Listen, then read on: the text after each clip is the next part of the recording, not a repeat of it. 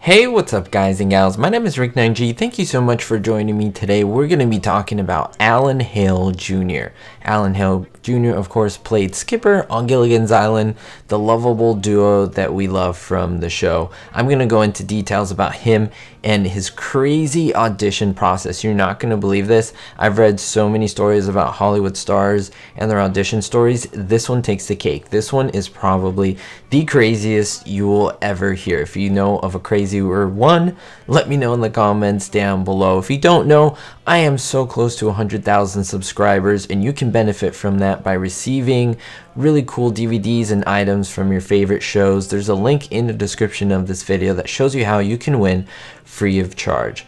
Now let's begin by talking about Alan Hale Jr. and how they were really having a difficult time trying to find an actor to play the character. And they happened to come upon, after many tries and failing, to Alan Hale Jr. However, there was one problem. Gilligan's Island was filmed at CBA Center Studios in the Los Angeles, kind of North Hollywood area, the Valley, other people call it. However, at the time when they really needed him to be there, he was in Utah filming a Western. He was well known to film many Westerns, but they said, we have to have him here. We want him in the same room with Bob Denver, who played, of course, Gilligan on Gilligan's Island. We want to see the chemistry between these two to see if this would work, because if the chemistry wasn't right between these two, the show would not work, and that's what Sherwood Schwartz say.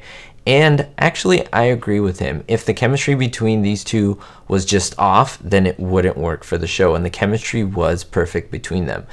Now, it wasn't that he was just in Utah. He was in the middle of a gorge, basically in the middle of a desert with a skeleton film crew filming different scenes and so forth. And so he had to make it out to California as soon as possible. He left at 5 in the morning for St. George, Utah.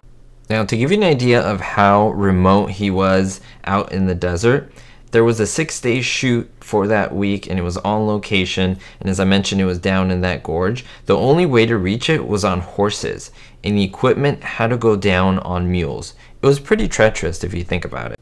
Alan decided that he was going to make the audition because he absolutely loved the script after reading it. He knew that the only way that he can get the part was to go to Hollywood on Sunday. That was his deadline. So he took immediate action, as I mentioned. He asked one of his buddies, his name was Skip Homier, and he was another actor, and he rode with him out of the gorge and up onto the highway. Now, I know many of you will not believe this, but this is absolutely true. It was verified by many credible sources. His friend Skip actually stayed there with Alan's horse and his horse until Alan returned back from Hollywood. How long did he actually wait there? Well, he was there for 6 hours waiting for his friend Alan Hale Jr. Now that's a real friendship, guys and gals. Who amongst you would do that? I don't know if I would do that. I would like to think that I would, but that is definitely dedication. Now during those 6 hours, Alan hitchhiked the ride on a truck from St. George, Utah to Las Vegas, Nevada. Then he flew from Las Vegas to Los Angeles and took a cab to the studio. Now, Bob Denver and producers were waiting for him at CBS, and the facilities were all available for him.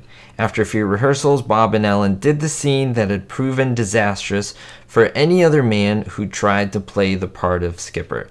Anybody who's ever seen an episode, as I mentioned, of Gilligan's Island knows about this magic that I discussed earlier, and when they saw it, it was evident that they had this magic. It was a perfect fit, and so they essentially cast him right on the spot after that long, treacherous, and many ways of transporting himself there. He took many ways of transportation. He took horse, taxi cab, he hitchhiked, he took a plane. Very crazy to think about this story.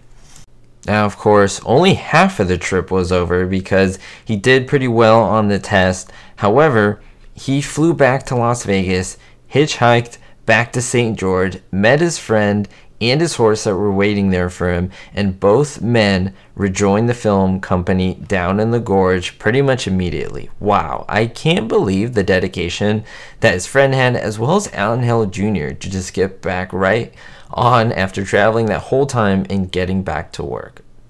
I mean, I know, and I hear about a lot of people talking about Hollywood stars and how they're spoiled and rich, and yes, I definitely agree to some respect. But I also think, look at the dedication of this man to get a part. Yes, it was his work, his job, but think about, he could have easily said, you know what, this is too hard. I'm already filming something. I have to travel, do all these methods. No, he really wanted this part. It paid off for him, and it made the part that essentially we remember. You know, when he was getting older in his life, everyone remembered him as the skipper. He even wore his hat and pretty much that blue outfit everywhere he went. So it was really, really cool to see his work pay off. We'll see you next time, guys and gals. What do you think about this story? What was your favorite part? I'd love to hear comments down below. We'll see you next time, and don't forget to subscribe if you do enjoy videos just like this.